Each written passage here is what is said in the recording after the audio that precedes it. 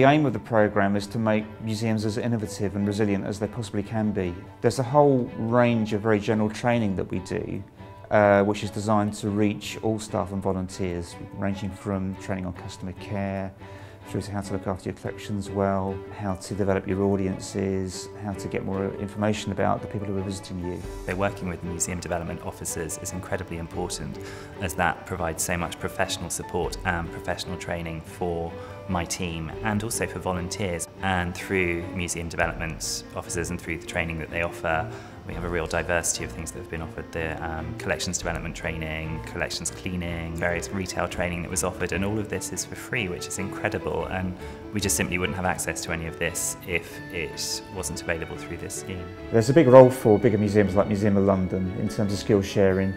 We already do a lot with the Regional Collections Care Development team at the Museum of London to share skills on collections care and conservation. Prior to the museum's redevelopment, the collections were really not in brilliant order, so a lot of work has needed to be done to bring them up to a standard that reflects how lovely the galleries are. We've had some fantastic feedback on the training. Over 90% are very satisfied and very pleased with the training that they've been on, but perhaps even more important, since they've been on the training with us, they've been able to put that learning into practice. We're getting to a stage now where, rather than perhaps wanting to shy away from showing people our collection stores and how things are looked after, we're now very happy to show people what we're doing.